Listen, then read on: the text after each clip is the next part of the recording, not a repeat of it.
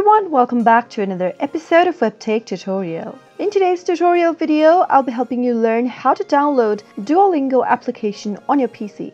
Watch the video till the end without skipping in order to learn how and subscribe to our channel by hitting the subscribe button. Press the bell icon so that YouTube will notify you whenever we post a new video. Start by tapping open your web browser, and the first thing you'll need in order to download Duolingo on your PC is an Android emulator.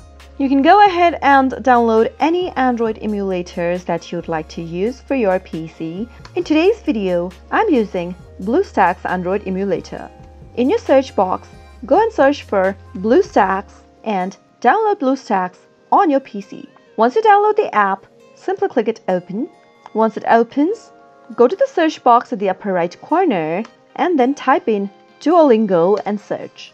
You'll be able to find the application in the search results. Simply click on install in order to download the application on your device. Now, you'll probably be asked to enter your Google credentials and you'll need to sign into your account in order to reach to this page. Once you end up here, click on the install button and wait for the download to begin. Once the download and installation is done, you'll be able to operate the app smooth and easy. Simply click it open and there you go. That is how you can easily download Duolingo on your PC. I hope you found the video to be helpful. If you did, give it a thumbs up and feel free to comment down below in the comment box if you have a question or a feedback for us. I'll soon be back with more tutorial episodes like this. Goodbye till then.